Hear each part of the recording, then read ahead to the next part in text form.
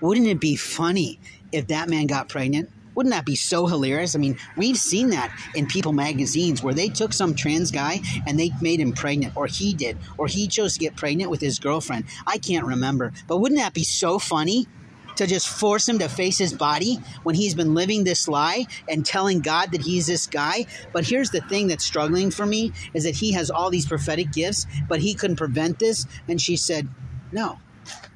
Because you sexually assaulted him in the night. You put a drug in him so he couldn't fight. And you fucked your company when you participated in this. You stupid little fucking black child. You have just embarrassed your whole fucking community. And you didn't get that at all, did you? You totally didn't get. You fucked yourself and you screwed your whole fucking company. Did I make myself clear enough on this? You got players in the house on behalf of your restaurant and you're fucking yourself thinking, I'm king of the hill. I got this.